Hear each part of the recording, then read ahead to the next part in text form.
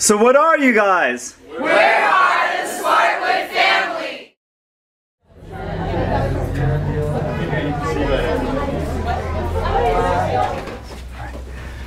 Okay, and then we'll start physics 1. And I'll start it just from the most basic stuff.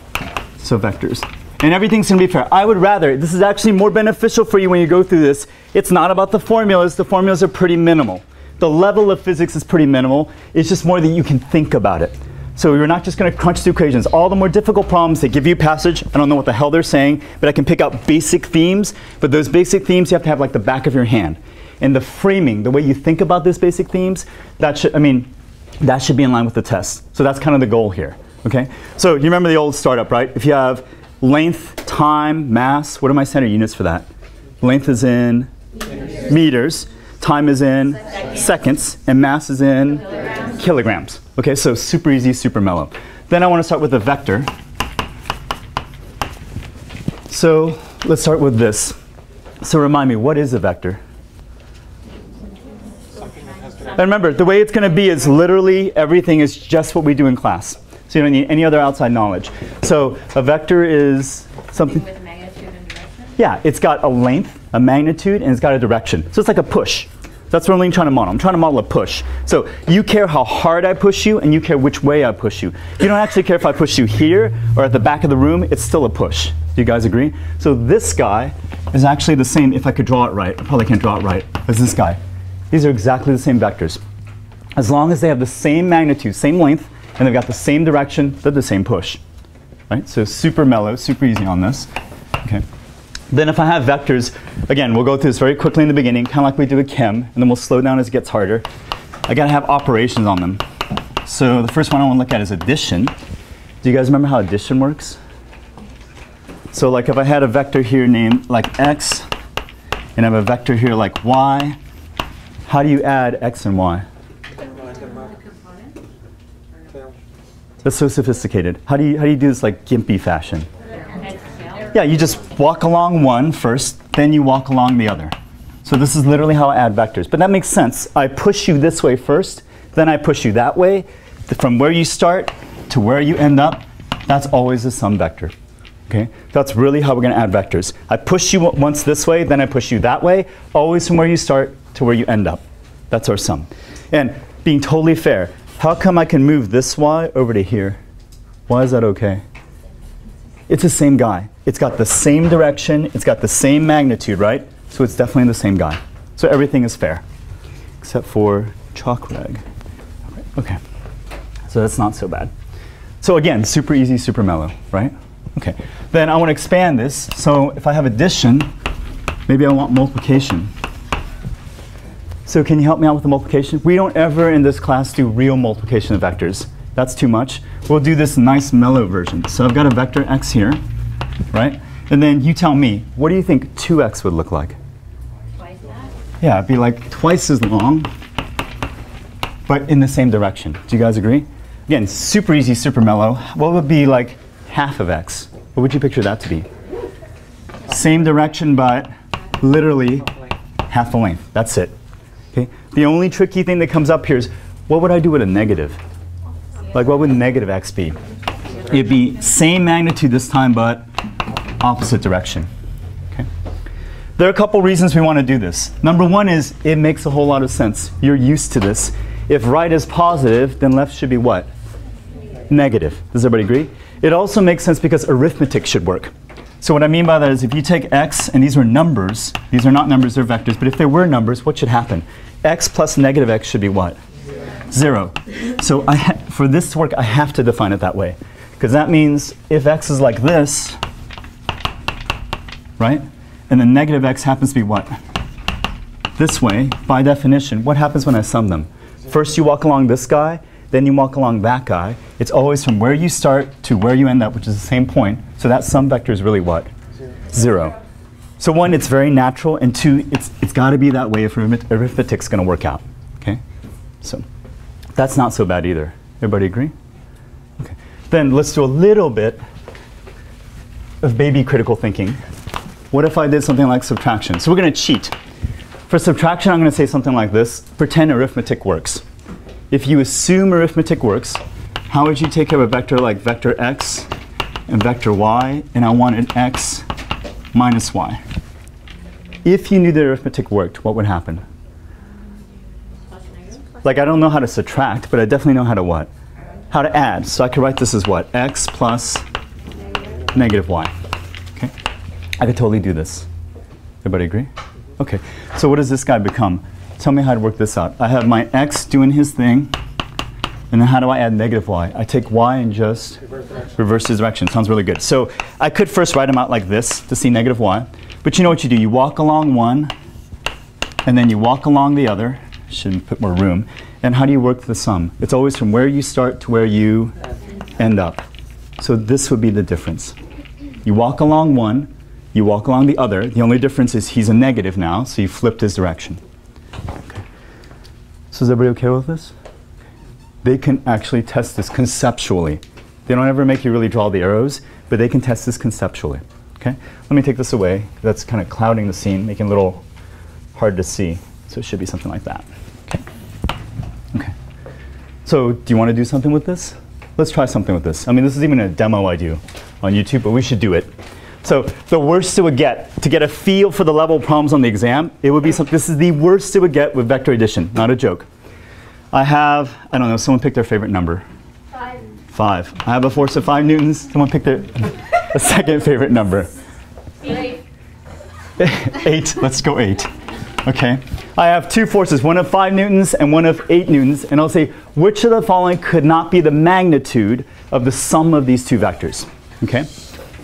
And I'll put as the answer choices something like 2, 3, I don't know, 9, and then 12.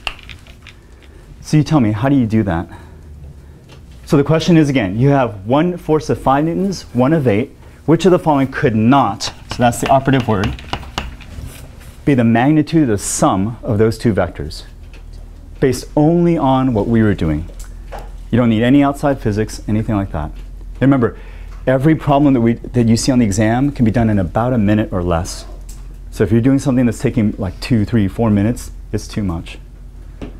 That's also the biggest problem in the sciences, right? You are too smart for the exam. So someone help me out. What do you guys think? Sounds good. Everybody agree with that? Think that? Like what number do you think loses or wins here?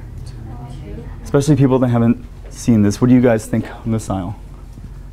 2? 3. Josh, what do you think?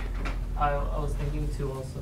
You're thinking 2? People think 2? Everybody should think on their own, because sometimes the class as a whole is right, sometimes it's not. Sue, what do you think? Sue number 1. You, Sue. Yeah, there's a visiting Sue. I have no idea. I don't know what's happening. Okay, so you got a guy with 5 newtons, you got a guy with 8 newtons, right? And I'm saying you sum them together. Which of the following could not be the magnitude of the sum? Oh. You have a force of 5 newtons and 8 newtons. Which of the following could not be the magnitude of the sum of those 2 forces? Josh, what do you think? I know you kind of have an advantage on this, but 2, maybe? Okay. What do you think? Sue number 2, what do you think? 2? So what's the easiest way to do this problem? Because they're never going to do this. Well, it's important, especially if it's the first time for you to see a problem like this and you're thinking this way. You could totally uber geek it out. You could pick a vector like this. You could pick some other vector off like this. It doesn't matter, right? You could try to do this and get some angle between them, but that's impossible because you don't know what the angles are. I mean, for all you know, this guy could be going down like this. You have no idea. Does everybody agree? So it can't be a game like that. So it's always this level of thinking. The best you could possibly do is if I push with the 5, you push with the 8, and we work together. That's just the very best we could do, right? The worst we could do is I push with the 5, you push with an 8, you overpower me, but how much do you beat me by? 3. I mean, the sign doesn't make a difference. I'm pushing one way, you're pushing the other, you win by 3. So what's the biggest value you can have? 13, and the smallest you could have is what? 3. So obviously that's borderline, but it's okay, okay, okay. This is the one that wins. Okay? This is always the level of the test. Okay. That's not too bad, right? Okay, so let's push this up a little bit more.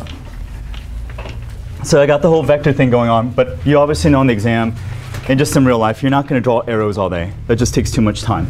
So what I want to do is look at components and start to see if I can do the component game. So let's do this again. Same thing, same addition, nothing's different. I just want to do some pieces. I already know that you could take this guy, add y over here. Let's erase him. Also now I could take the sum vector from where you start to where you end up. I guess we can try to use color. So is everybody okay with this? But since this is a complicated problem with arrows, and you can't draw arrows all day, it might be advantageous to break it up into easy pieces. So what's the easy way to do this? Break this up into left and right, and what? Up and down. But let's see if that actually works. So first let's check. So let's look at this guy. This first guy brings you, can we just call it like, I don't know, x1 or something? So he brings you over this amount to the left. Do you guys agree? In fact, I know in the past this confuses people. Can I change the letters? Let's change the letters, just because I don't want people to get confused. So let's make this A and make this B. Okay? And let's write like this. So this is A1. So he brings you over this much from left to right. What about B? What does he do for you? Some other amount. Let's call it B1 from left to right. You don't have to write all the letters down. That's not important. The point is, this guy moves you over this much to the right. This guy moves you over that much to the right. Is it true that the total guy moves you the sum of those from left to right? Yeah, you could totally see that. Do you guys agree? So combined, that gives you the total movement from left to right. Let's call that x. Okay, no big deal. What about in the vertical direction? I'm going to do blue here. Does it work vertically as well? Yes. So we can check. So if you do this, this guy lifts you up, say this amount. Let's call that like A2. This guy lifts you up how much? 0, keeps you level. But does everybody agree the total push-up is really A2 plus B2, which would have been 0? So that these guys sum to give you the total lift up. So I think this is believable, right? You could totally see it for yourselves. Instead of doing this whole thing at once, you can break it up into left and right for the first guy, left and right for the second guy, put them together. Up and down for the first guy, up and down for the second guy, you just put them together. Okay? Totally it. So I believe it. So I think concepts first. I think we can use components, because that'll make life a lot easier. So we'll always do that. Look at left and right, look at up and down. Then I got to be able to do a little bit of math. So let's say this is like 10 meters per second. And let's say this is an angle of 30 degrees. So 30 degrees means nothing. In fact, let me just put theta. Okay. Can you tell me? I want to play the same game. I want to break this up into a left and right. So something like that. So if I want this x coordinate, how do I get it?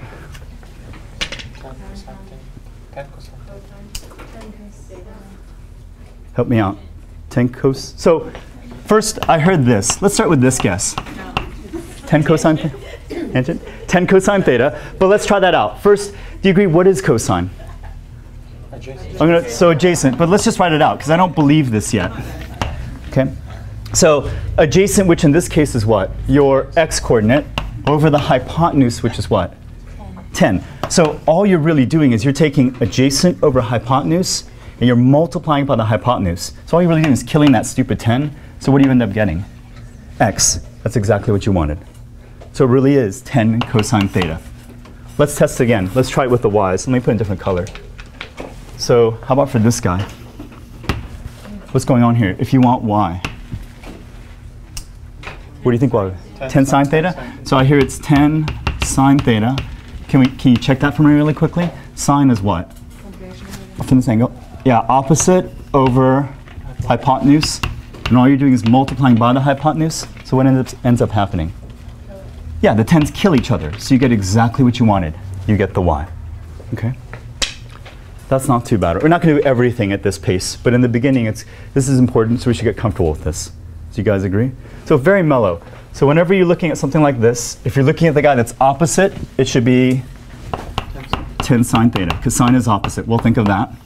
So that would be our y. What if you want the guy that's adjacent? Adjacent goes with cosine theta, and you always want to kill that hypotenuse. So this general pattern I want to have down, like the back of my hand. Right? So I never want to ever think about this. This should be easy. Or if it's been a while, once you practice it, it should be like the back of your hand. So is everybody stressful or no?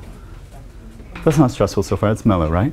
Okay, now let's do some actual work, because that's just a formula.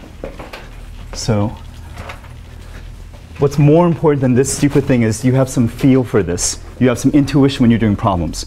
And since you have to memorize a bunch of crud anyway, the less you memorize, the better off you're going to be. Okay, so let's just do this.